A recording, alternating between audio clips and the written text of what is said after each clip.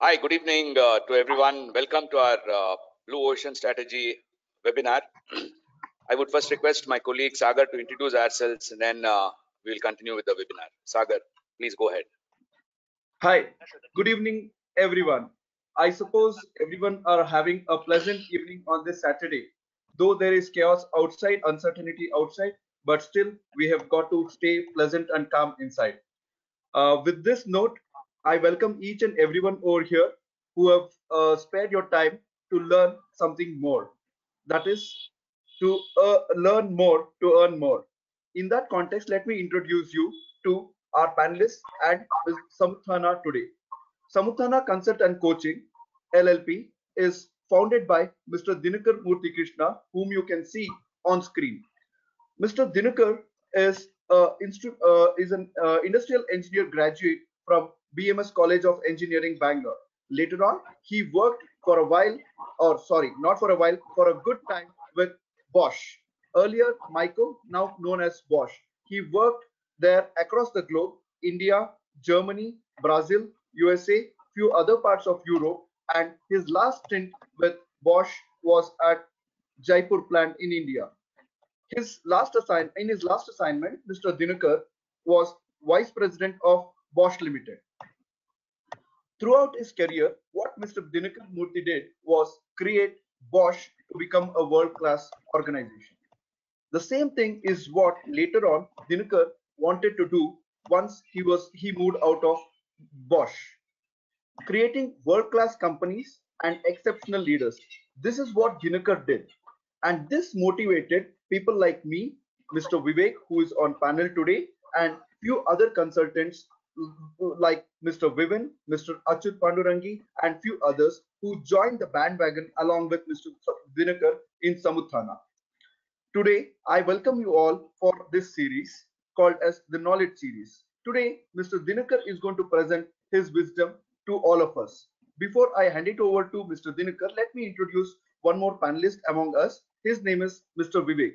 Mr. Vivek has got over 3 decades of experience in industrial sectors. He has been as an industrial sector into product management, marketing, and sales. He has handled in the industrial consumables division of one major US company. Now I hand over the session to Mr. Dinakar to take us through. Mr. Dinakar, all yours. So thanks a lot, Sagar, and once again, welcome to you all. I'm assuming that each of you are able to hear us. Would you please raise your hand in case you are not hearing? Then I can see in the attendee list, since there are a lot of people, to unmute everybody would be quite a challenge. So in case you can't hear me, please raise your hand. I would first start talking to you about Blue Ocean, and then hand over to Vivek for a short demonstration of a game, which is what we'll be talking about as part of this webinar. So now, on this slide, I'm trying to depict a red ocean and a blue ocean. The philosophy behind blue and red ocean is very simple. In an ocean where you've got a lot of sharks, a colony of sharks, generally the waters are red in color because of the prey that they catch and eat. Therefore, each shark is supposed to be sharing the prey, and that's what that makes a lot of bites on the prey is what it makes the ocean red. Whereas the blue ocean is where there are not many sharks, and the shark is able to swim around and catch its prey at leisure, I would say. In parentheses, it's not really leisure, and there the intensity is not much. Reflecting this onto the market, red oceans are such markets where there is a tremendous amount of competition, cutthroat competition, pricing wars, etc. Whereas the blue ocean is a place where there are not many players in the market, so you have a separate market made for you. And today I'll be talking about how one could create this kind of a blue ocean. Let me directly go on to talking about some examples of blue ocean before I talk about how to create a blue ocean. So let me start straight away with a very old company called as Ford. Ford, long time back, created the assembly lines, and by creating the assembly lines, he created a market for his vehicles, which was very unique because the vehicles were cheaper than the Rolls Royce which were being sold those days, and at the same time were much more robust because of the mass production, and the customers got a huge value. And more importantly, he created a market that never existed.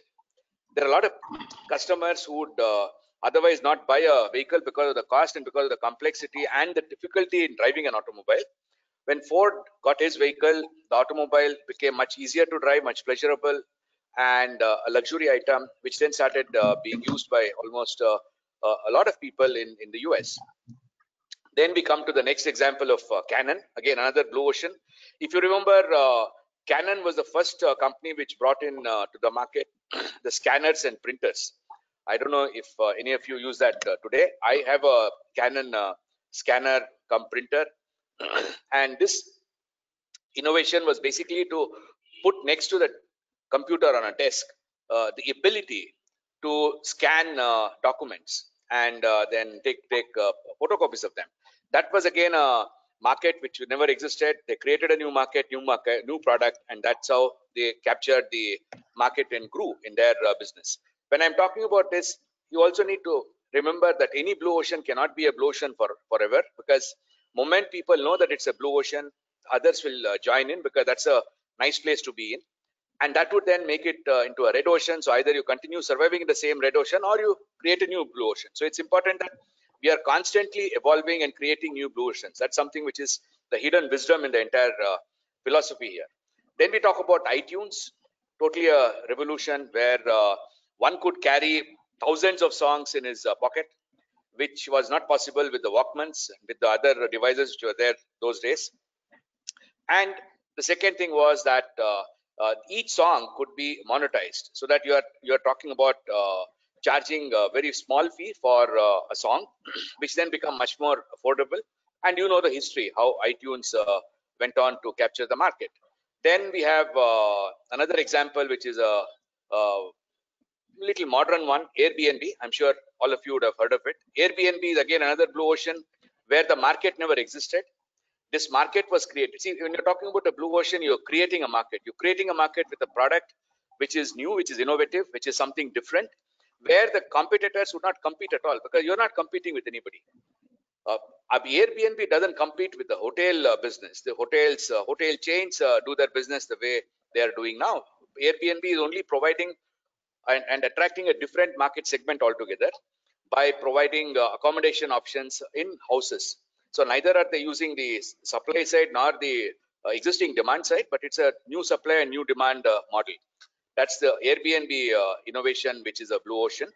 Then we come to the next one, which is called as Cirque du Soleil. I don't know whether anyone of you have heard of this. In let us say mid 80s and early 90s, you had the circus, which was being performed throughout the world. Everywhere you had circus troops doing and traveling and putting up the tents and giving performances. And at the same time, there were movies. And at the same time, there were Broadway musicals in New York. So what Cirque du Soleil did was combine movie with a Broadway musical and a circus. So there are a lot of acrobatics and a lot of movies, because it's about storytelling, and also opera is part of Cirque du Soleil. Cirque du Soleil is kind of an entertainment company which operates in most of the evolved societies or developed societies, and they have a model of duplicating, and they conduct shows. It would be something like an entertainment program for 3 hours or 4 hours, and they're expensive. They're not cheaper than going to a movie, neither are they cheaper than going to a Broadway musical. It's more expensive and more, obviously, therefore more profitable. At the same time, more entertaining too. That's Cirque du Soleil, which is again another blue ocean example. Then we come to the next one, which is Starbucks. I'm sure all of you would have heard of Starbucks and had a coffee there. Starbucks really created a totally different market of linking an experience with coffee drinking. It was not about drinking just a cup of coffee. It was to give an experience with drinking a coffee and a place to chill out. Now, if you look at it, Starbucks coffees are not cheap. Neither are of Cafe Coffee Day, the Indian version of Starbucks, more or less. So in the case of Cafe Coffee Day nor Starbucks, the coffees are cheap. they are not very, what should I say, luxuriously decorated. The interiors are quite normal, quite average, but at the same time they give a totally different experience. And that's the blue ocean that they created. I come down here to Ola, which is again a different blue ocean which was created, where the model itself didn't exist. Absolutely a new business model, and this business model created new customers, created that some of the existing customers shifted to Ola, and mostly new customers came in there because traveling by taxis became much easier, much cheaper. So therefore, a lot of people who would otherwise travel by bus or use their vehicles shifted over to Ola. And now you know the story that many of the youngsters wouldn't like to buy a bike at all or a school car at all. They would like to either travel with a Ola or a Uber or a Bounce, which is the other blue ocean which I've shown on this slide. And the last one which I'm going to talk about is doHow. That's where my experience comes from. doHow is the product and that I have invented.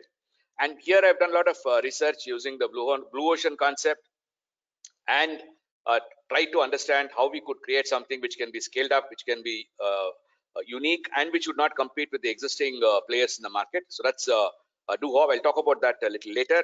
But before doing that, let me go on to talk about the steps of creating a blue ocean. The first step is to create a kind of a balanced scorecard, or let's say a baseline for the company. I'm not going to be explaining in detail what each of these steps is all about. For that, we have a program planned, which Sagar will explain at the end. So I'll just give you a very brief. When we talk about the baseline of any company, we need to be talking about where are we starting from. So first of all, what products and services. Here in this case, I'm talking about a florist as an example to explain the concept of how to create a blue ocean. First, you start with the products and services, then talk about the business environment of that particular market. Keep it in mind, we are talking about florists. And what is the compelling tagline? See, in any business, to succeed, you need to have stakeholders. Stakeholders are basically five, which would be the customers, the shareholders, employees, business partners in society. For each of them, there should be some kind of a compelling tagline so that everybody come together. Only then the business becomes a company, and then it grows. That's something fundamental of any blue ocean creation. So here we are talking about taglines for all the segments of stakeholders. And last one, which is extremely important, is something which you may want to note down to at this point, to really identify what is the market of this particular company or a business. Now, when I say market, I'm not talking about market segments. I'm talking about the market segments in a different, from a different perspective. Now, let me explain that briefly. There are totally 4 groups of markets when you want to create a blue ocean. The first group of market would be the existing market itself. Existing market would be who are the ones who are buying and coming and buying from you, your existing customers. Then there is what is called as closed non-customers. Closed non-customers would be those customers who are not coming to your shop, but maybe going to the neighbor shop. But they also are potential customers, but they went to the neighbor shop. That is the next segment of the market. The third segment of the market would be refusing non-customers. Those customers who have a need, let us say a florist is meeting the need of gifting, for example. So for gifting, there are other alternate industries also which cater to the same need of gifting. It could be a souvenir, or it could be a voucher, or it could be just cash, or it could be a travel to a different city, or whatever it is. So they are alternate industries. So these customers intentionally refused buying the flower. That means your entire industry product was refused by these non-customers, and they went in to buy another product which met the same need. That is the third segment. And the fourth segment are those who don't even know that there is a possibility of buying something which can be gifted. These are the 4 segments. Now, these 4 segments are important because normally any advertisement which we think of, any marketing plan or strategy that we think of, normally addresses only the first 2 always. First 2 is the biggest target, and third segment to some extent, but hardly do we talk about the unexplored segment. Unexplored segment are those people who have never used your product, but they would like to use it provided they know what this product is and what is the benefit that they're going to get. That is the fourth segment. So this is something which you need to keep in your mind. And here I have listed out these 4 segments: family, friends, word of mouth referrals, customers going to other nearby florists, customers choosing gifts over flowers, and customers preparing gifts on their own could be the fourth segment, who have not really gone and bought any gift at all. Now, once the baseline is done, the next step is to understand how are the assets of the various key stakeholders and promoters of the business. When I talk about assets, we are talking about 10 scarce business resources. First would be the availability of the product itself. Whatever you're doing, if it is scarcely available, let us say we talk about a product like lithium, which is used for lithium ion batteries, which is scarcely available. So there's no need for any blue ocean strategy there, because of the scarcity itself, and there is a huge demand. The gap between supply and demand is so huge that the moment you produce that, it will get sold. I'm not sure if any of you remember the license Raj in India, when we had to wait for almost 4 to 5 years to get a Bajaj Chetak scooter. And the Bajaj Chetak scooter used to get sold at premium, because people wanted to have it. So whenever you have a situation like that, blue oceans are not required. Blue oceans are required in a globalized economy where there is intense competition, where there is a red ocean. If there is no red ocean, blue ocean is not required. So relevance, products and services, availability of them is extremely important. Leadership bandwidth, which is, what should I say? It's the basic, because the leadership bandwidth is the one that is creating a company, is the one that is building the ecosystem. And having the right employees, they are the, what should I say, arms and legs of the leaders. So they have to be there. Without that, the company doesn't run. And willing customers and clients, how ready are they? That's again another scarce resource. Of course, each of one of you understand, you would have liked to have everyone as customers, but doesn't happen. Then know-how, which is both tacit and explicit. Time to implement an idea. Time is extremely important. How fast do you have? What time do you have to implement the idea? Then cash flow and investors for finance, another extremely scarce resource, very important. Then the ecosystem itself. You're partnering vendors and their supplies, their vendors, and your partners who are going to help you in housekeeping and various other infrastructure maintenance activities. All such people would come under the ecosystem. Finally, the physical space. And lastly, a society which is cooperative of your business. Imagine trying to do a business which nobody wants you to do in that particular location. Then it will not be that nice at all. I remember in the area of Baswangudi, where I grew up in Jayanagar in Bangalore. Baswangudi is not far from Jayanagar. In Baswangudi area, if there would be a liquor shop, then it would get shut down very fast, because the residents didn't want any liquor shop there. Baswangudi especially, but nowadays it has changed. I'm talking about 70s, okay? So now 80s, it is different. They started changing, and now it is a different story altogether. Even McDonald's is there in Baswangudi, a very, very strange situation. Now, because McDonald's captured that fourth group, which is the non-customers who never had taste, had the idea of going out and eating out somewhere, started eating McDonald's because they came to Baswangudi and Gandhi Bazaar. So once you have listed out these scarce resources amongst your team, it is important to start talking about the availability. When I say availability, is it something that you can pick up from tomorrow itself, from the next 1 hour itself? Or is it something which is in the pipeline being used by somebody else, and then you can release it for this project at a later time? Based on that, you do an assessment and you get a graph like this, which is a visual representation of as to which resource is abundantly available. For example, in our case, the availability of ecosystem is very good. There's not a problem at all. A lot of people are there. It's not at all a hindrance for us. And availability of right employees for a florist is not that critical, whereas maybe a little more complicated business, little more, what should I say, higher end of the supply chain, it may be a little challenging. So this assessment you do, and once this is basically to again understand the overall context of the company. Once this is done, then we talk about the core competencies of the organization. These are competencies, also can be thought of as assets, but basically they're skills. They are acquired and demonstrated and proven performance of the company, of the group or the team. In this case, I have listed out 3, which would be Ikebana arrangement, then service mindset, and supply chain ecosystem, which is existing for this particular company, a florist. Now here you can see that you do an assessment on 3 topics: relevance, importance to the business, then ready availability, and the copying effort. How easily can somebody copy?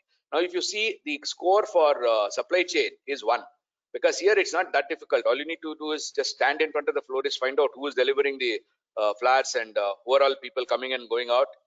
Then within no time you can go to the same chap and buy the same flower. So it's not something very complex.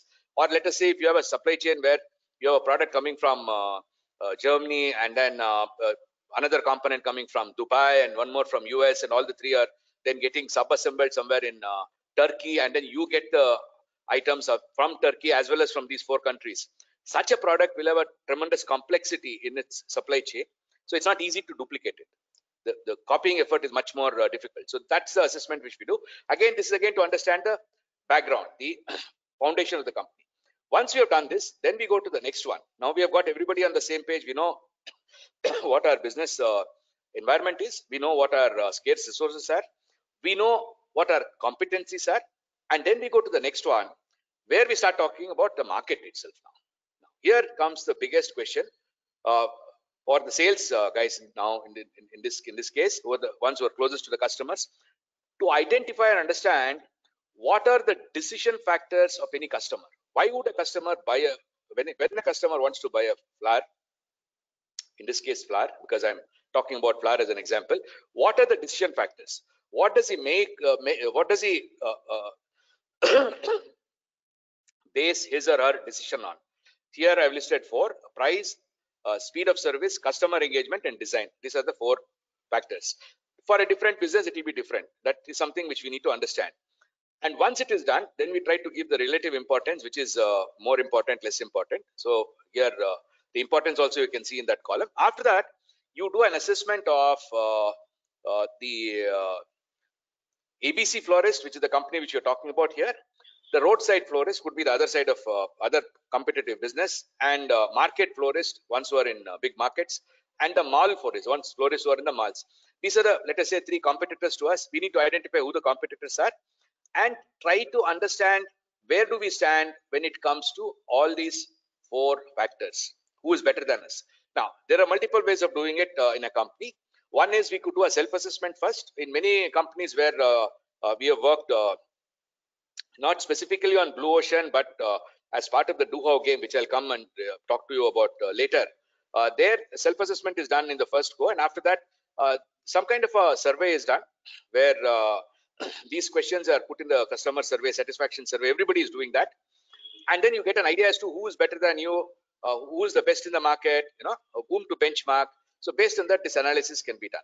This analysis on the right shows you as to where you stand. Now the company which you're talking about is ABC Florist, which is the violet color here. I don't know whether you can see the colors or not.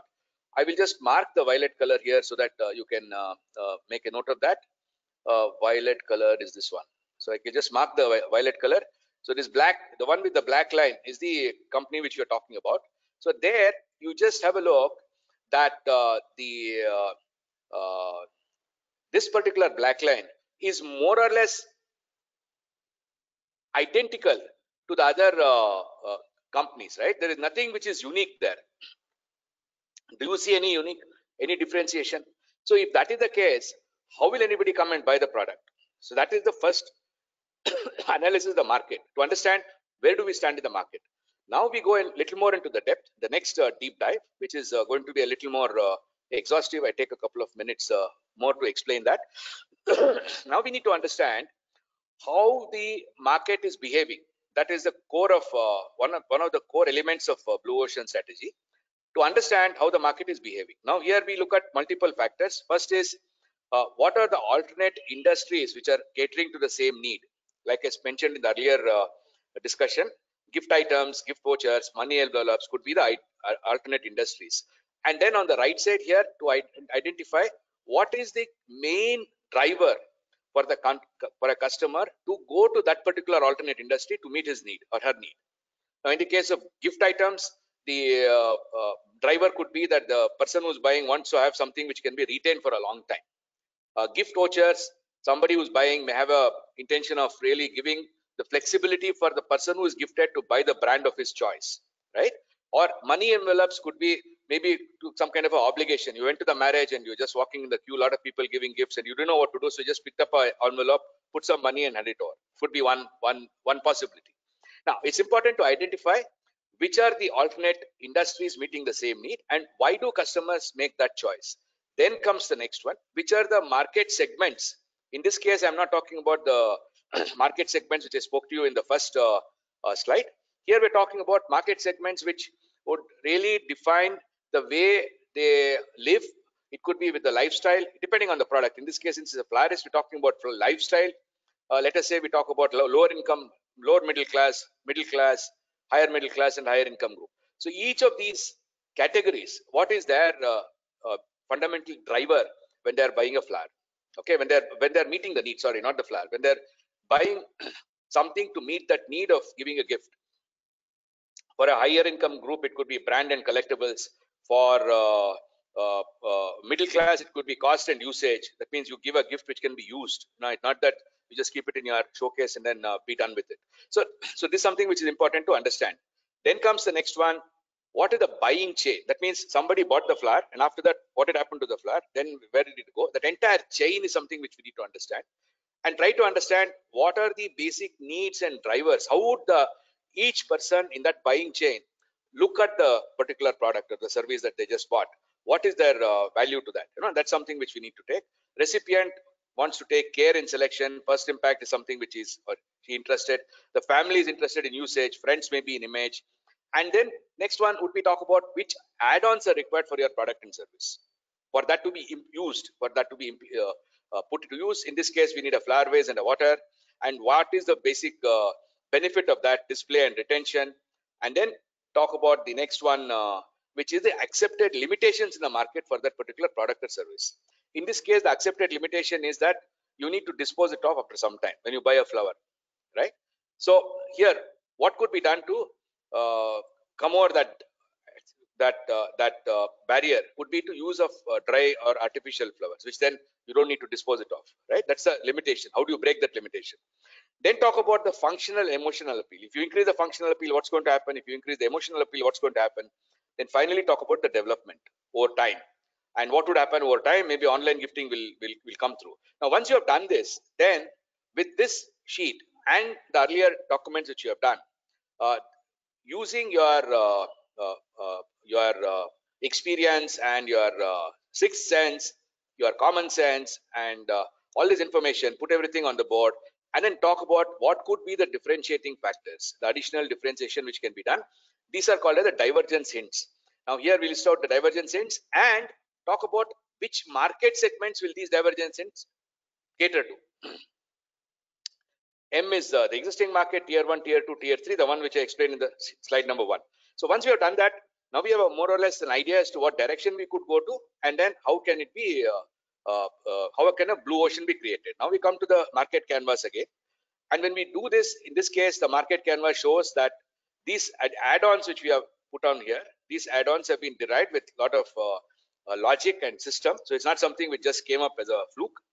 And these add-ons can be maintained by us. Maybe in our locality, this florist can maintain this for some time, and somebody will copy it, because these add-ons are not something which can last for a long time. Okay.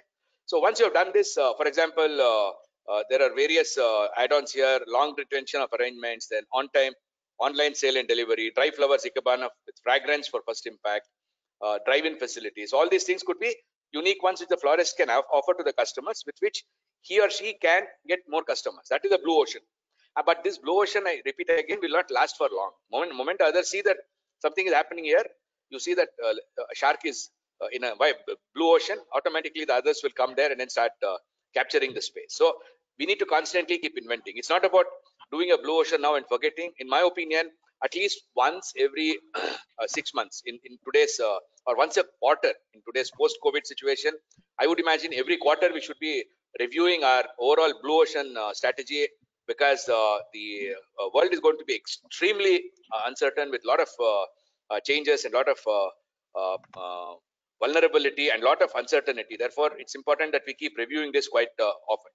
Now, this is more or less the idea. And once this is done, the next steps would be to go into the depth to find out if these ideas make sense, how much is the value, what is the cost of that, how are we going to implement that, and what would be the next steps, how would we go about rolling it out, and how do we launch it, and what kind of a business model. All that comes later, which I'm not going to be dealing in today's web workshop. But now what I want to do is give you an example as to what we have done in doHow. This is our product. doHow basically is a product which gets people to think differently. Yeah. Your slide is frozen.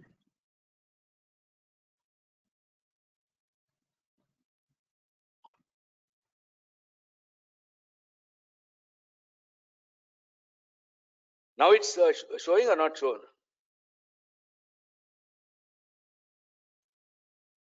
If you want, I have this presentation ready. I can. Okay, Go I'm ahead, fine with that. it is right. Dinakar, it is right. Go ahead. Yeah. So getting people thinking differently for improving stagnating performance is what our core value proposition is. And how do we do that is something which I want to explain in the next slides, only for you to get an idea how did we arrive at this. Here we are talking about the way the brain works. Okay. Why is it required? Because uh, when we created this blue ocean, one of the biggest challenges we had was to understand why is it that there are a lot of training programs and a lot of interventions in the market, but still we have many ideas, great ideas from decades earlier, which have not been implemented. Today morning, I was talking to Mr. Chandramouli. He will come later as part of our game to participate in the game. So Chandramouli is very passionate about Kaizen, the concept of continuous improvement or continual improvement. And continual improvement came into vogue sometime in 1980s, right? How is it that even today there is so much amount of thirst and need for this knowledge, and the penetration is so low, despite so many programs? And that's something which really bothered us, and that's the place where we focus to really create our blue ocean. One of the main things is our brain captures all our experiences and emotions as memories. Some memories are nice, some neutral, and some ugly. Based on these memories, our brain develops a unique framework as a filter to define our mindset, which is the way we perceive reality, connect the dots, and thinking to establish the cause and effect, balancing the benefits and effort, or going by the gut for deciding, and acting for survival, progeny, belonging, and evolving, and for evolving life. So this is mindset, and doHow basically creates an agile mindset, which is a mindset where it continuously changes the filter from the violet one to the yellow one, or the cream one, which is depicted in this picture in this slide. So this shift is what that happens, and that's what doHow is all about. How does that happen? Because of us concentrating only in the affective domain. For those of you who are aware of the learning taxonomy, there are three domains of learning. One is the cognitive learning, which is the main focus in all the schools, colleges, universities, and whichever educational institution in the world mainly talks about cognitive domain, but for some exceptions in the US, Europe, and Japan, and maybe in Australia too, where the affective domain also is addressed. But otherwise, majority, 99.99% of the educational institutions talk only about the cognitive domain, where it is mainly about analyzing, evaluating, creating, understanding the cause and effect. That's a fundamental goal of cognitive domain. And the psychomotor domain is about understanding developing a motor skill, a muscle memory. I would call the simplest psychomotor skill is to write ABCD. So today you can close your eyes without any problem, write ABCD. Even in darkness, you can write your name. You can sign in darkness, or the next little more complex one would be maybe to walk, another psychomotor skill. And little more complex would be to ride a bike. More complex would be to ride a car. These are all psychomotor skills where there is thinking and action involved. Whereas affective domain, where there is almost nothing available in the entire world today, is about receiving information, responding appropriately to that information, then valuing whatever information, whatever learning I have, and organizing our internal existing values and information, and prioritizing which is important, which is not important, and finally, once that is done, internalizing the newly learned learning. That is the affective domain. So doHow works basically in this domain. And next blue ocean aspect is doHow has extremely short sessions with large groups. That's the example which you will witness live now. Reach to all markets with through the web app, and all markets mean I'm talking about tier 1, tier 2, tier 3. Multiple channels, which could be face-to-face, webinar, or software as a service, and a very high level of return of investment based on whatever we have understood from our existing customers. So with this, I would invite you to experience the doHow game, which would be facilitated by my colleague Vivek Palsule. We are doing this only for you to understand what is the power a blue ocean can unleash in the industry, and then we get back to the blue ocean further with Sagar taking over. Now, Vivek, over to you, please. I have unmuted Mr. Chandramouli. Then Chandramouli, hi, welcome. I invite you to please be part of our doHow game. Vivek, you can take over. Yeah, you need to show me, give me the presentation rights. Yeah, already given. Yeah. Okay, good evening to you, to all of you. My name is Vivek Parsule. Sagar has already introduced you. I welcome you all from my side. Now I'm going to talk to you about doHow. As Dinakar expressed, this is a very unique experience, which is about doHow. It's a web app where one needs to log into it, and once one logs into it, there are multiple games, and each of these games, as you will be seeing it, will be highly customized game and played for a particular purpose. As you can see it from here, these are different games for each company or each experience. There will be a different game. Today we are going to play a sharpening this personal and marketing sales skills webinar, which will be also a part of our doHow knowledge series for Blue Ocean strategy in segment 4.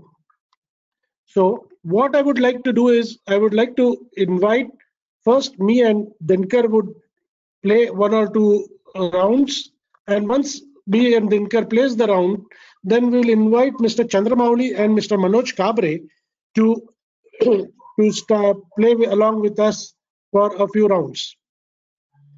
So now let's talk about, over to you, Mr. Dinakar, as a first task. First, you need to talk about giving with confidence. Explore the opportunity unconditionally. Give help to your stakeholders using the hint, nominating stakeholders for events, programs of interest. Over to you, Mr. Dinakar. Yeah, so thanks a lot, Vivek. It's very important as a salesperson. It's most important to really give something to all the most valuable people so that the trust gets built up. It's not in the with any intention of really what should I say, manipulating or anything like that. But the fundamental process of giving something to somebody is quite natural for a sales and marketing executive, and that's what happens in this case. And when I'm talking about opportunities to unconditionally give to our stakeholders using the hint, nominating stakeholders for events and programs, I would like to say that today in this panel, I've already spoken to Mr. Chandramouli. He's interested in organizing in using our platform for talking about some of the topics of his expertise. So anybody is welcome. I would be more than happy to offer our services. We have got a webinar platform, and it is subscription which we have, and we definitely have some technology integrations done, so we could definitely offer this as an option. And that's something which I have already done. Morning I spoke to Mr. Chandramouli. He would be doing a program on Kaizen in the next 2 weeks.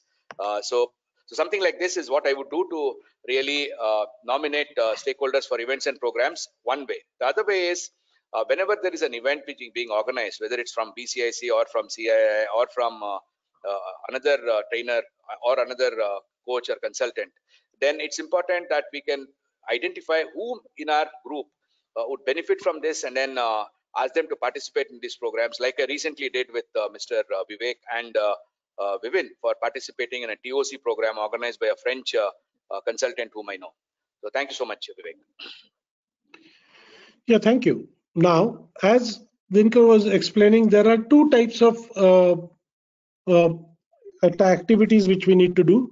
First activity was the individual activity, and the second activity is a decision task which has to be done by a team.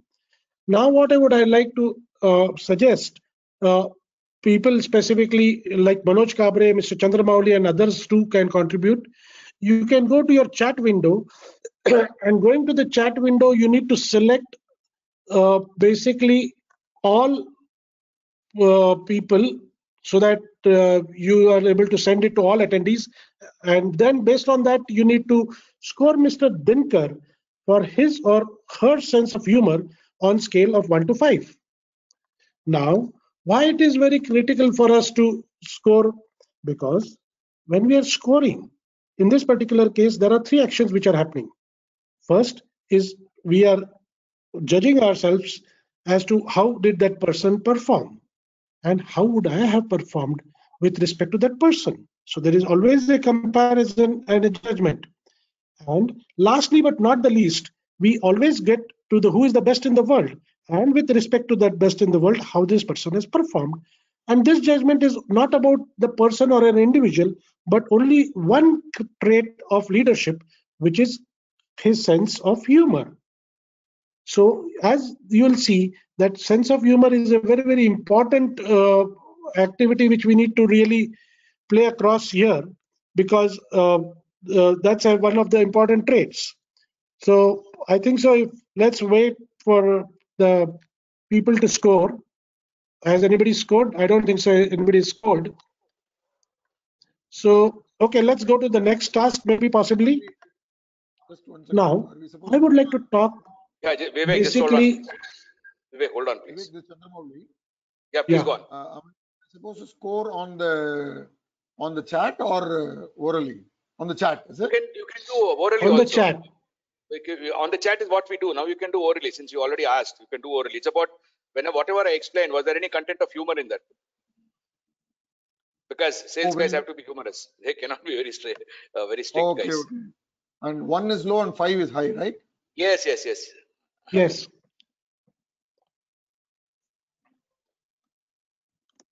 You can be honest, correct? Yeah, absolutely. That's all objective.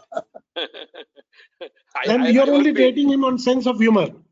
I would be judging myself, but 1 is what I would imagine, because I was not. Unfortunately, I didn't have a 0 there.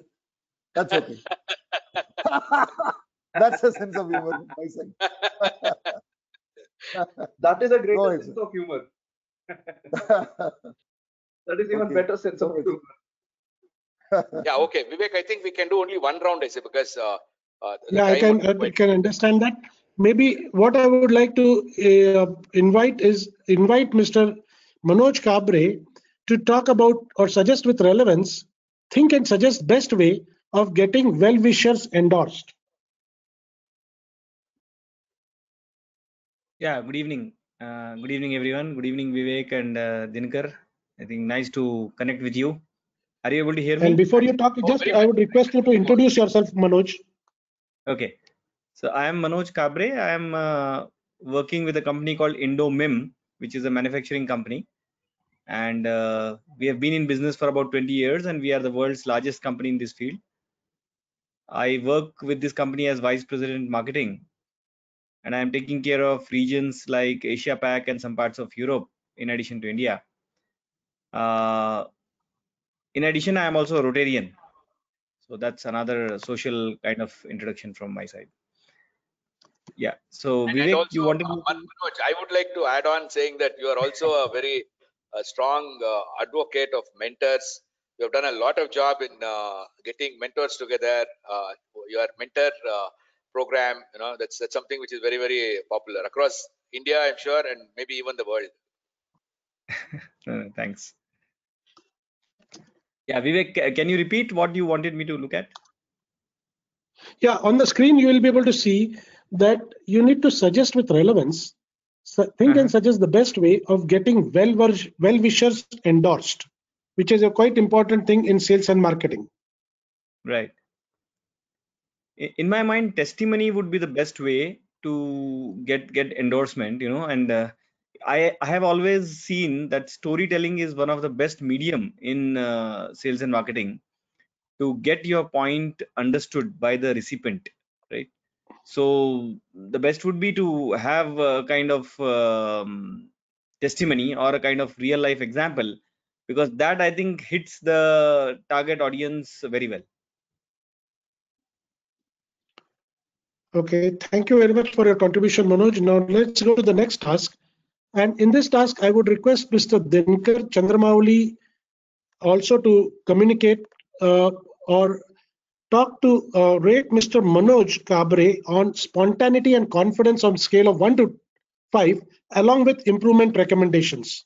In case if you are not able to find chat window, you are free to say it verbally too. As you can see, these are different traits of leaderships. As a salesperson, you need to be spontaneous. You need to have confidence in whatever you're speaking. Earlier, we were talking about sense of humor and different traits you get rated. So, Mr. Chandramouli, you would like to verbally say it? How would you like to go about it? I think Manoj, I will give you on spontaneity and confidence 4 out of 5. Oh, great. And any recommendations for improvement? I'm not able to think anything now. It's okay. I pass it. Yeah. In fact, Dinakar has already given it in the chat window. He has said it is 4 and spontaneity and confidence was very good. Another personal example would have made it better. Now, I would like to go with one more round and invite Mr. Chandramouli to first, Mr. Chandramouli, I would love to introduce yourself and then talk about channel with enthusiasm. Explain how are you reaching out to your potential customers or client using exhibitions and fairs. Over to you, Mr. Chandramouli. Okay, thank you very much. When we go to the exhibitions and fairs, and I want to get a potential customer there, I have to Mr. send an Chandramouli, advance. just a short interruption. Please introduce yourself first. Oh, is it? Okay. Yeah, you're definitely one of the best networkers and leaders I've met. Well, I think not achieved much. My name is N. Chandramouli, and I used to work for machine tool industry in the last 15 years. CEO of Makino and managing director of Starog. I'm on the board of few companies like Starog, and also contributing to the various forums like Bangalore Chamber, CAI, Capital Goods Skill Council, Aerospace Skill Council, DHI, Samarth Udyog, so on and so forth. I'm very passionate about quality management systems, Kaizen and 5S and whatnot, and would like to contribute from whatever I learned over the last 4 decades of my work experience. Okay, coming back to the question, I think the most important thing is to convey the benefits and value of my product. For example, the machine tool I was holding, much before the exhibitions and fairs commence, with a few examples and a few photographs and solutions, underline the word solutions to the problems of a particular customer, and ensure that he turns up in the exhibition and demonstrate, underline demonstrate, the benefits in actually conducting that particular task, and convince him. And even before he gets out of the exhibition, he places a inquiry for a particular product, let's say machine tool. And this is how I would like to convince a potential customer well before the exhibition starts. Thank you. Okay, great. Thank you very much, Mr. Chandramouli, for your contribution. What happens whenever it's happening is that whenever you see a contextual hint, in our mind, we are continuously seeing and talking about what it is. At the same time, we are also listening from others. Even though we are not contributing, we are hearing it internally and listening from others. That's how the collaboration also happens during these things. Now, I would request Manoj Kabre, Dinakar to rate Mr. Chandramouli on scale of 1 to 5 on his creativity and out-of-box thinking, along with improvements for recommendations. As you have seen here, there are different traits which are happening, and you are getting rated on, so that also emphasis upon us what is the importance of different traits to be while we develop ourselves into the next leadership positions. So this is now we need to rate Mr. Chandramouli on creativity and out-of-box thinking. Mr. Manoj Kabre, you would like to give in the chat window or would like to verbally say it? Yeah, I think I can verbally say I would like to rate 3, and would be suggesting that out of the box thinking probably could be recited. Thank you. Mr. Dinakar? Okay, Dinakar has already posted it in the chat window where he said that the approach was out of the box, but a recent experience would have been good. So this is how the game continues. Due to lack of time, we'll need to end the game now. And I will like to hand it over to Mr. Dinakar again for talking about the next part of the presentations. Over to you, Dinakar.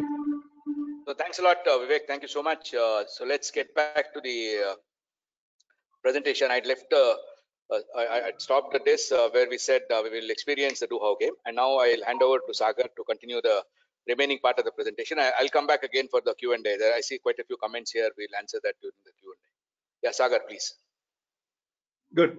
Thank you, Vivek and Dinakar.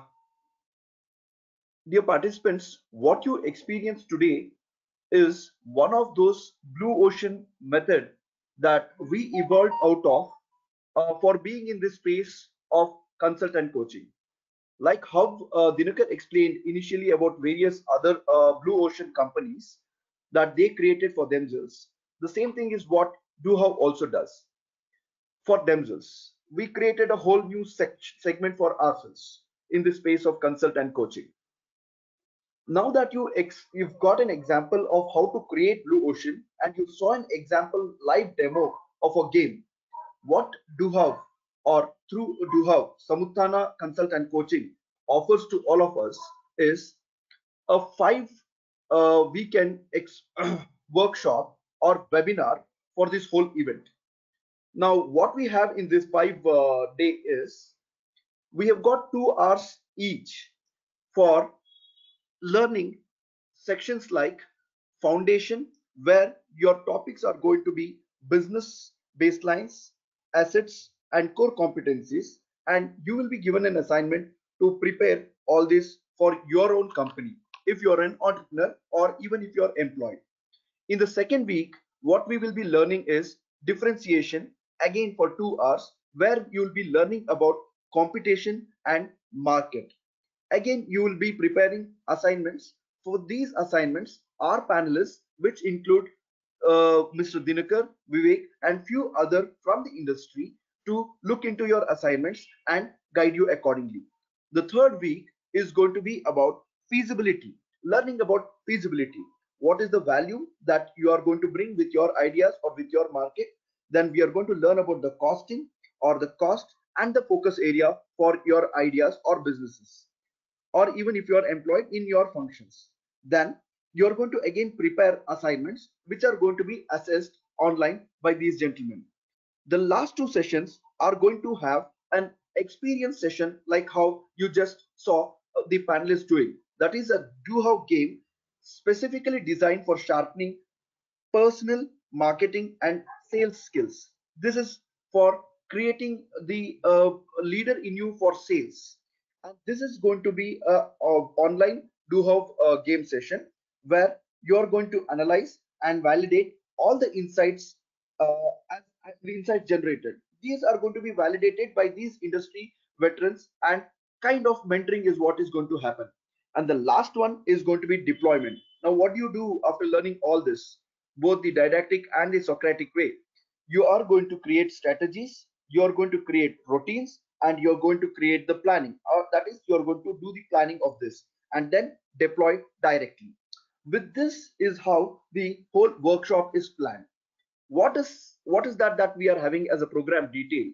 We are here for through the doHow we are creating the blue ocean, creating blue ocean for your own business or your functions.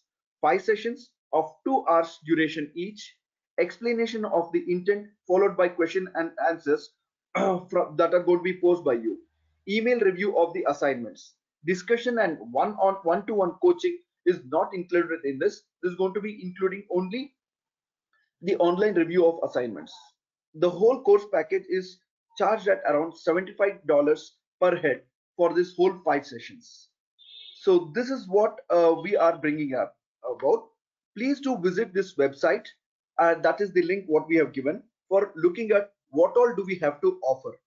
You can select sales or revenue to book the blue ocean course for yourself. I hope that all of you have enjoyed, learned a lot in this knowledge series, and also got a live example of how doHow itself is a blue ocean, and you've also got a generic explanation about how a flower is himself can create a blue ocean for himself. So thanks a lot, Sagar. Thank you very much. And now we go in for the Q&A. Now I first answer some of the questions which are put up here in the question Q&A box. Otherwise, others can please enter their questions here. First was by Mr. Bala Subramaniam. He asked, sir, how about Swiggy? He has already left, but still I'll answer. It could be useful to the others. Swiggy, I'm not sure if it's a blue ocean, because Swiggy is something which mainly didn't add any value.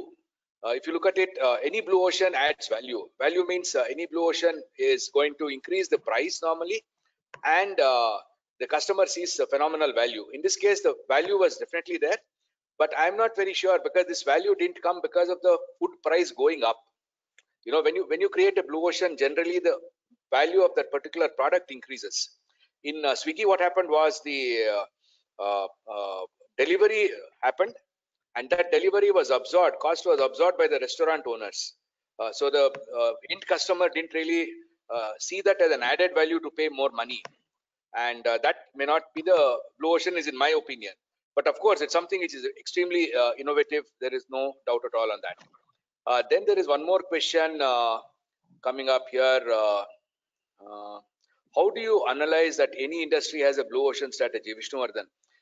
No, it depends on the industry. See, if you are in an industry where your competition is very, very negligible, and you are able to get the prices that you want, or where you feel you're comfortable as an investor. I remember going to one of the entrepreneurs along with a client of mine. I'll just share this example because it's interesting for you to get the idea of this from the context from where I'm coming. So we went there, and the idea was this: my client was a contract manufacturing company, and he was trying to negotiate with another product development company to really take over their product manufacturing as a kind of a turnkey project for their entire life cycle. That means they would design the product, and this company would manufacture those products. That was the idea.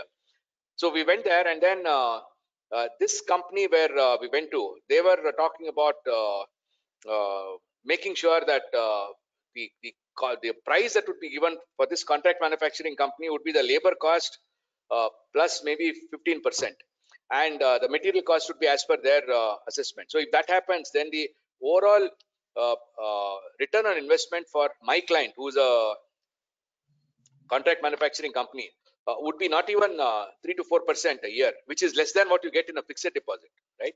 So blue ocean is something a company can be in a blue ocean when you are able to get a very, very high return on investment.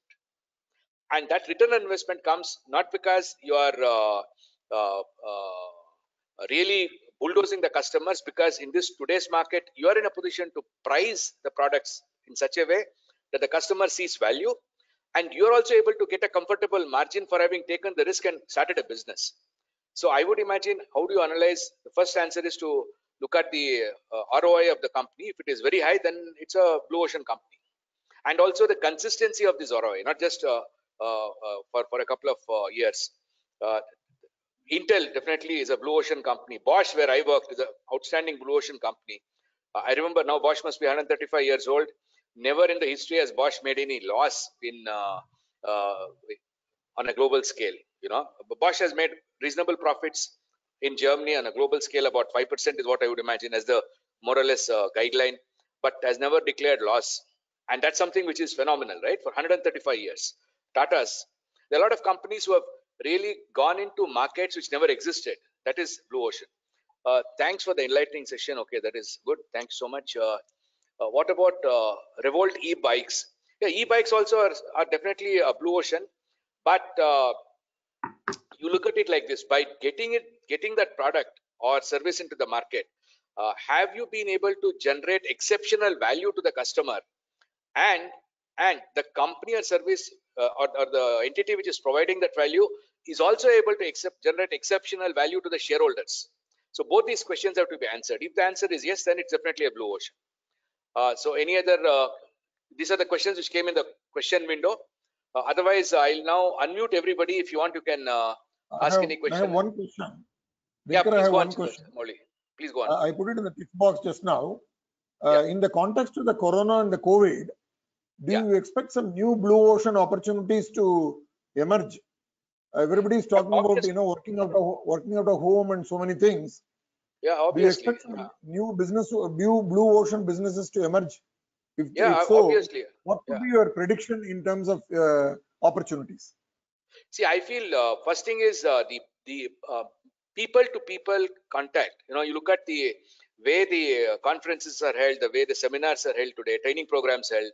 That will change, have a totally different landscape in the coming days. It's already started changing, and I see the usage of online live events, live discussions, live conferences like what we are doing here will increase significantly. So my assessment is that the industry which is into telecom and such teleconferencing facilities will have a huge increase, not only in the metros but also into the rural areas, which means that the need for broadband will increase significantly. Because if you need to have a video call the way we are having today with uninterrupted connectivity, you need to have a broadband connection, otherwise it won't work. So that's again another area where it will. Dinkar, sorry to interrupt. Yeah, please. You made a very good suggestion about the opportunity, but suddenly it will become a red ocean because everybody will try to jump in and the shark eating shark, and everybody is now, webinar has become a fashion now. Everybody is doing it, and working out of home, TCS, Wipro, everybody will talk about.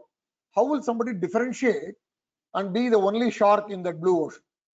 See, like you look at it, even that particular market, the delivery will be very critical. It's not the content. And when you're talking about delivery, there are a lot of new technologies available today. I'm from the technology perspective to use what is called as a breakout room. I don't know whether you heard of that. Similar to what we do in conference halls, we could do that in the telecon also, and that's something which we do because we have a method which can do that. I'll just take a minute to show you that. So what I wanted to say was there are definitely opportunities to explore how one could create blue oceans even in this space. It's only a question Yeah, of while you're searching, I would like to add to what you said, Mr. Chandramouli. What you're saying is true. There are all of a sudden too many webinars happening all over. But what type of webinars are happening? One is the content and who is delivering. That obviously is important, as Mr. Dinakar suggested. But what is more critical is all those seminars or webinars are happening the didactic way, which means that only the speaker is speaking. While unless until you innovate a new thing, which today we did not experience it or open it out to the entire public, but what web workshops we have, we talk only for 10 minutes or 15 minutes, 15% of the time. Rest 85% of the time people speak in the game which we had shown. So every participant is able to speak, as now Dinakar will be explaining in this slide. Go on, Dinakar. yeah. So here, if you see in a conference hall, you could divide the conference group into smaller by putting in round tables. So similarly, we could do it in the webinar also, which is something which we do. You divide it into smaller groups for them to discuss and come back together. So like that, lot of such possibilities are there. At the same time, I agree with you. This is much easier to copy, definitely, compared to what happens otherwise. And the need for people to be more agile is huge now. When I say agile, that's our topic for the next week. If any of you want to join, please do that next Saturday at the same time. Agile mindset. The need for developing an agile mindset is extremely huge. What is agile mindset? It is basically the ability to adopt yourself to the situation and then get yourself going. Now, if you have to do that, then some fundamental perceptions have to change in the organizations. Day before yesterday, when we were doing our doHow workshop in the evening, one of the managers, a very senior managers, asked me that, look, don't you think that leadership is something which is more suitable for the top of the companies, top leadership of the company, and for the lower levels, shouldn't there be more managers? You know, and that's the fundamental shift has to happen, because in the agile mindset, if you have to really survive this intensely uncertain environment, we need to be developing people who are both leaders and managers at all levels in the organization. Because the guy at the lowermost level cannot be only using his resources as headcount, as people with two hands. but he should be basically getting them to inspire, getting them to think. So that happens only if you are a leader, right, Mr. Chandramouli? So like that, there are a lot of opportunities which will come up. And the other one which I feel will also happen, we have been, there's also a blog in our website. You can also have a look. See, the pharma industry will really take off. The way you deliver medicines will change. The way the tests are done will change.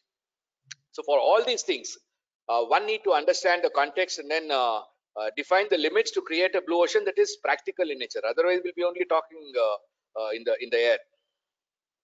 Dinakar, I would want to add to what Thank you. Mr. Chandramouli hinted at the question.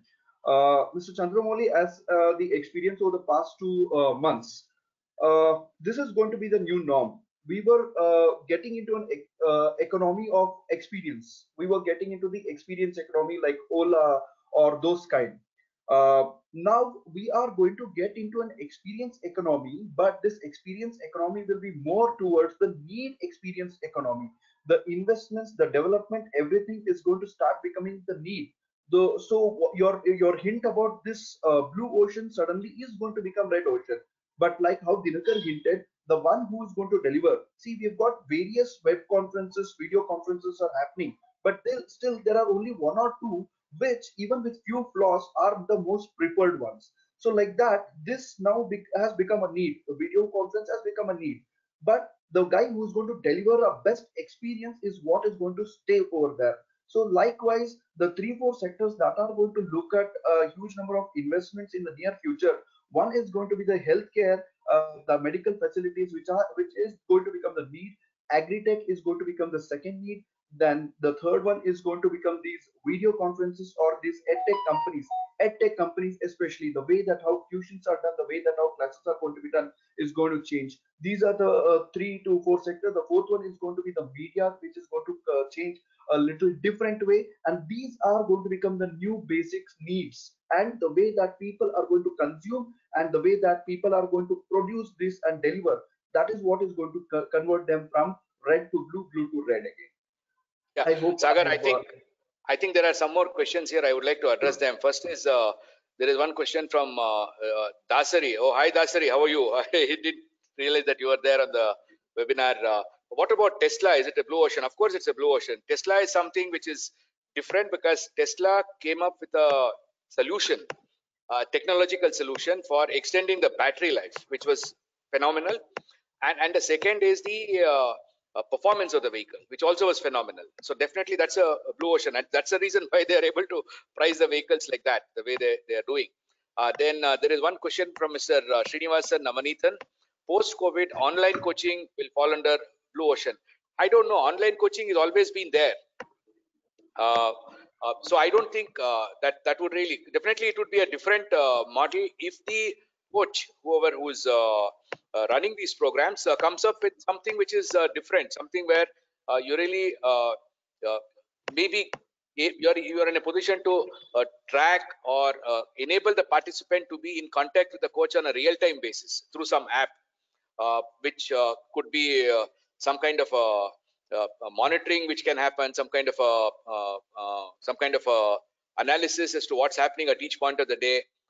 If that kind of a feedback can come back to the coach, if he's an executive coach, if it is maths coaching or science coaching, can we think of an app? Because technology is necessary. Because the moment you talk about an environment where man-to-man, people-to-people contact will reduce, then some kind of a technology-enabled solution, either something similar to what Baiju has done, where you are able to give the customers an experience of constantly staying on touch. That's something which is important. Then Deepa Shukla. Hi Deepa, you asked the question, how can we measure upcoming challenges through blue ocean strategy? Yeah, so when you are talking about the topic of development over time, I spoke about that in the slide number 4 or 5, as when you do the analysis of the market. So there you write down all kinds of challenges that are going to be coming up in the future based on your existing wisdom.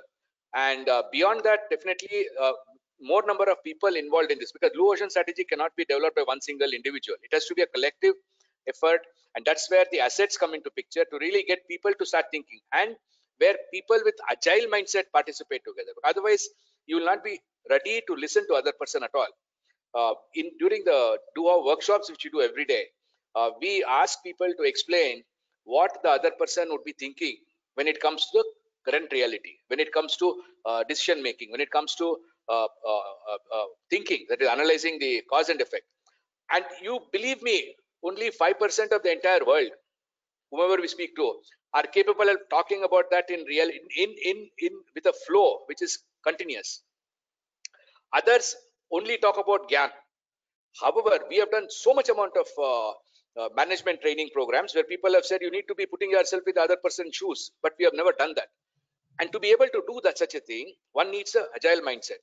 And therefore, Deepa, to do this activity of finding out what challenges are there through Blue Ocean, one needs to have an agile mindset to look at all perspectives and then look at what the risks and the chances are. And that is covered in the market analysis, is what I would like to tell you and answer that question. Then there is one more which says, what would be the one takeaway on Blue Ocean concerning Indian manufacturing post-COVID? See, I think the biggest takeaway for Indian manufacturing is it's high time that we start talking about creating our own products. Indian manufacturing has been into contract manufacturing for decades now. And we have only competed by giving in cost reductions.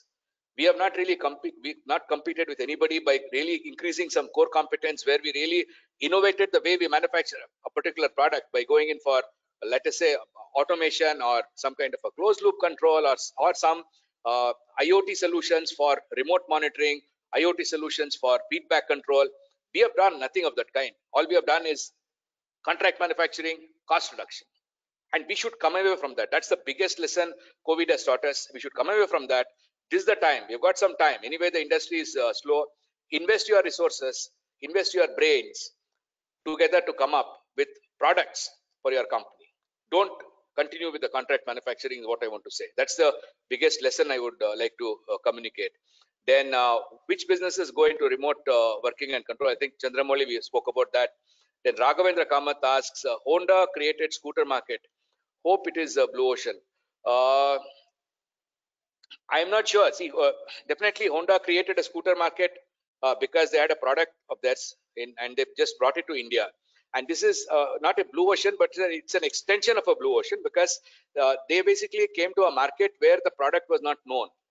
See, if I spoke to you in the earlier slides, I said there are totally four types of market. The existing market, the market of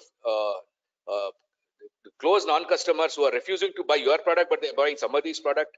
And the third one is market of people who are not using that particular mode of transport for their need. That would be the case of Honda. And the fourth one is who never know that there is anything like that which existed at all. That also could be in the case of Honda. So the third market would be people who wanted to use the public transport, for example, right? Or maybe they wanted to use a scooter, the Indian Bajaj scooter or some other Lambretta was there also, right? Lambretta scooter, where you had to change the gear. It was much more difficult, not that comfortable to drive. So they were the people who shifted to Honda.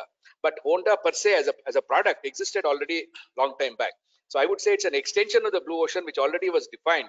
And this is a Blue Ocean which went on for a long time. It's not something which is a short-term Blue Ocean like a florist or the online classes which we are talking about. The last one is a long question. That is Sugata Sagar. His question is: there will be massive discrimination of economic resources, dissemination of economic resources. This is sinking ladder. Make opportunities for lateral entries will increase. Home automation and comfort, including likes of bomb, virus, shelter, survival, insurance, gold market to increase, living off the grid to increase. Yeah, definitely. I think he basically mentioned that I think you could possibly speak about that if the others are okay. I'll answer the questions and get back to you, Mr. Sugata Sagar. Then Saloni Paranjape asked, thank you for the session. While using Blue Ocean strategy, is there a trap of equating creative destruction with market construction? If yes, how do you work? Oh, that is very, very nice. Thanks a lot, Saloni, for asking this question. In my opinion, that is absolutely a no-go. When I say no-go, I am from engineering. Go and no-go. Go is where you can, it's a plug gauge, where you have a diameter to check. One side it enters, the other side it doesn't enter. It should, then it is the product is okay. So this is a no-go situation. Because you cannot create a Blue Ocean by eroding something. That is not a Blue Ocean at all. that is cheating. or maybe it is not cheating, maybe a very, very strong word. It would be basically going backwards in the civilization. Blue oceans have always created evolution of the society. The society has evolved. So therefore, such a thing would never, should not happen. And that is not the objective, and we should not really focus that. And of course, that will be avoided, because the customer is the king. Customer will definitely not accept such a solution at all. The next one is Vishwanath Bhatt. Due to this COVID, if we want to execute our idea, investment will be a problem. It might be required huge amount. See, I don't want to talk about that. I am a startup entrepreneur. I've always had a problem with the finance. I just pray God, and it is really somewhere something is working, and then we are continuing. I would imagine that if there is a good idea, finance should not be a problem. I used to keep telling that in my company, Bosch, and now I see that personally, somewhere somebody will help, because people in the world are interested in evolving the society. So there are a lot of people who want to do that. It's important that you have an idea which is very good, and finance should not be a problem. I don't think that should really deter you in getting a good idea and going behind that. Then we have Vishnu asking, how do you identify key advantages to place doHow to be under compared to other webinars? How do you identify key advantages to place doHow to be under Blue Ocean? See, I think one of the key differentiators where I feel, this is my perspective. Okay, I'm an inventor, so I can talk all bullshit. So please pardon me for that. One is doHow webinars are 100% interactive. Today in this webinar, I am mainly talking and you're all listening. It's not the case with doHow webinar, 100% interactive. That is number one. Number two, we have not had any single webinar where participants have not got very, very fundamental takeaways. I'm not talking about superficial answers or whatever it is. That is second takeaway. And the third one is, since we our programs are repetitive ones, it's not one-off programs, and our paid programs are mainly for transforming, for really getting that change induced. So we asked the participant to talk about what improvement he did, or what did he actually do. And the actions which are defined by the participants are by themselves. Nobody does that for them. So therefore, the accountability is extremely high, and the doing is very, very high. So therefore, I feel that would be different with interaction. Second is generating very, very relevant insights.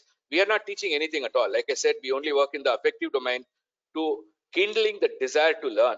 In fact, with one of our customers, he asked me, "What do you do? You don't know. You're new to this field. What do you do?" I said, "I don't do anything. I'm not a content expert. I'm not a subject expert. Neither any of us are subject experts. We only kindle the fire in the belly. The fire in the belly gets kindled, gets lit with doHow." That's the big differentiator, Vishnuvardhan. Then Mr. Chandramouli asks a very innovative approach to engage webinar participants. If Dinakar was successful, would that be a good example of Blue Ocean? See, I don't say that Nano was unsuccessful, Mr. Chandramouli. I felt Nano was definitely a success, but the unfortunate reality was that the path that they took to get success there was not something very good. This is something similar in more or less in the same direction as what Saloni Paranjipi had asked. See, when we are trying to do something by cutting cost corners everywhere, that is not really going to result in a robust blue ocean. It may be something which is available physically, but it will die down. Saloni, answering to your question, Chandramouli has already replied that Nano car could have been a blue ocean had the Nano strategy would not have been to really undercut prices, undercut costs everywhere. In fact, I know a lot of suppliers who supplied to Nano, even from Bosch, we supplied our systems to Nano. It was extremely challenging. We had to really, and then there were discussions saying that, look, you give this at a lower cost and some other product will compensate for you. That's absolute bullshit. The business doesn't run like that. My entire product structure, if it changes, then I'm in doldrums. If I've given, and many companies do that, you know, it's a very, very popular purchasing strategy. But I am dead against that, because if you do that, then it's basically heavily disadvantageous for the company which is buying and also the company which is selling. That's what happened in that case. That won't work. Thanks a lot, Mauli, and thanks for giving an example for Saloni's question too. Then we have got Bharat Srivalli. Does Blue Ocean mean only new products or different product? No, not at all. Blue Ocean can definitely be an add-on to an existing product. Absolutely not not a new product at all, because most of the cases it will just be an add-on, because you would not be able to really create such new wonders continuously. Let us be realistic. So what would happen is, after all this activity, you possibly add on a small value to your existing product, and that becomes the blue ocean for the next 3 months, and after that you add on one more small limit. That's what Apple does. If you see, all the features are not released in one go. You have a small add-on that gives you the blue ocean and the edge in the market. That's good enough. Is Geo a blue ocean? I don't think so at all, because Geo went on to a strategy of gaining market by undercoating, same as Oyo rooms. They did that, and by doing that, one, they acquired the customers. Second is, they really ran into a huge doldrums. If you see the debt of Zio or any other telecom company, Jio especially, is phenomenal. Phenomenal. I was really shocked. It runs into 10,000s of crores. It's not small at all. It's a huge amount, huge debt. And by doing that, you're basically destroying the market. That's not blue ocean. That's not evolution. Is it evolution to kill your competitors at the sake of killing yourself? It's not evolution at all. It's totally against any basic business ethics, in my opinion. Does blue ocean only where was that? Yeah, Geo. Then after that, thank you for the session. Learned something new today. Thank you so much, Mr. Subramania. Need to think out of the box for, of course, Mr. Chandrasekhar V. K. Kenger talks about that. Need to think out of the box for blue ocean. Very true, absolutely true. And finally, I would, if you are all interested, ask Mr. Sugata Sagar if he's still there. He had some interesting ideas of cross discussion. He can possibly share that. I would just give you the mic, Mr. Sugata Sagar. Would you be interested in sharing anything? Mr. Sugata Sagar, are you there? I have unmuted you. If you want, you can unmute and then share your thoughts. Otherwise, I would ask Sagar or Vivek to answer any of these, to comment anything additional, or we can close the webinar.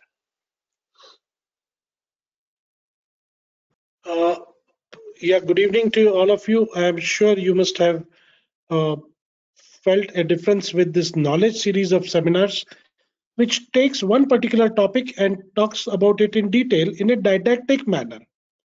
But we have one more series, which is the doHow game series, which we play every single day. And that's what Mr. Dinakar was also suggesting, where we talk 15% of the time and you people talk 85% of the time.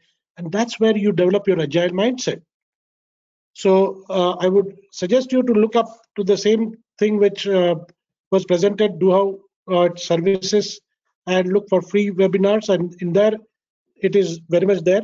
And once you get into this habit of sharpening your thinking on a regular basis, your agile thinking will be developed. So I encourage you, today you experience the knowledge series. I would love you to experience the doHow series also in coming days. Thank you. Sugata, Yeah. you're there? Sugata, Mr. Sugata Sagar, would you be interested in speaking, or shall I close the seminar? Because he had some good ideas of cross-pollination. Okay. So with that, thanks a lot. Please do answer our survey questionnaire at the end of the webinar to get for us to know how it was and what was your impression. And keep coming back. And thanks a lot. Hello. Have a nice evening. Yeah. This is Sugata, sorry. Yes, sir. Yeah, Good sorry. evening, sir. Am I audible, sir? Yes, very much. Yes. Please go on. Please go on. Yes, sir. Sorry, I wanted to just share my views here.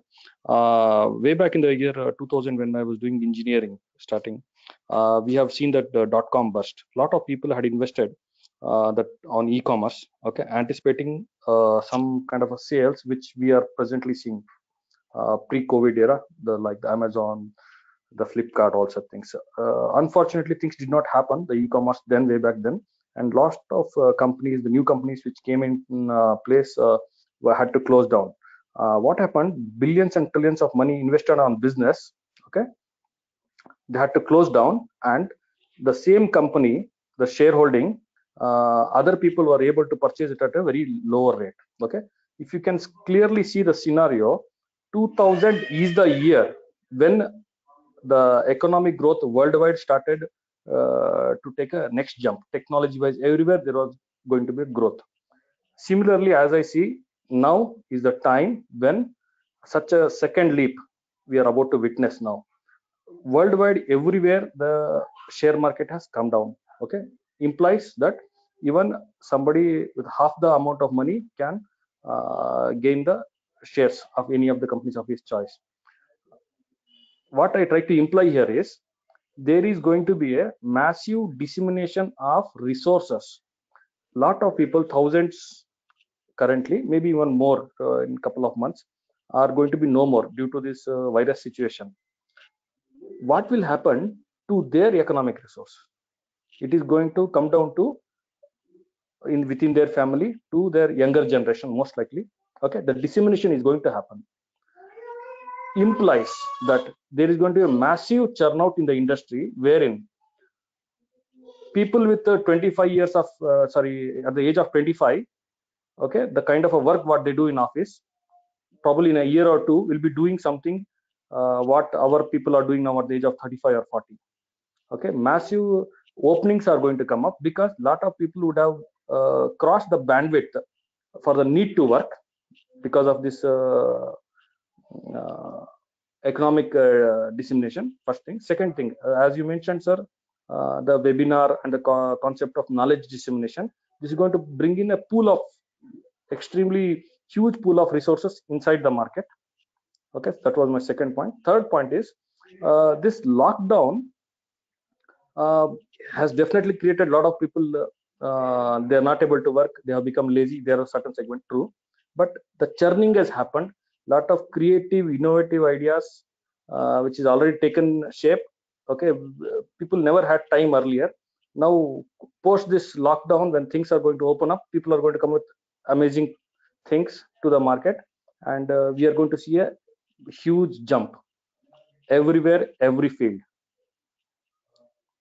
Okay, so thank you so much. Thank you so Thank much you, for sir. ending it on a positive note, Mr. Sugata Sagar. Thank you once again. Thank you, everyone, and have a nice evening. Like I said, please do answer our survey and keep coming back to our knowledge series. And looking forward to meeting you again. And when you come to the webinar on a daily basis, I would be more than happy to talk to you, and then we can get to know much better than what we do today. Thanks so much. Have a nice evening. Goodbye.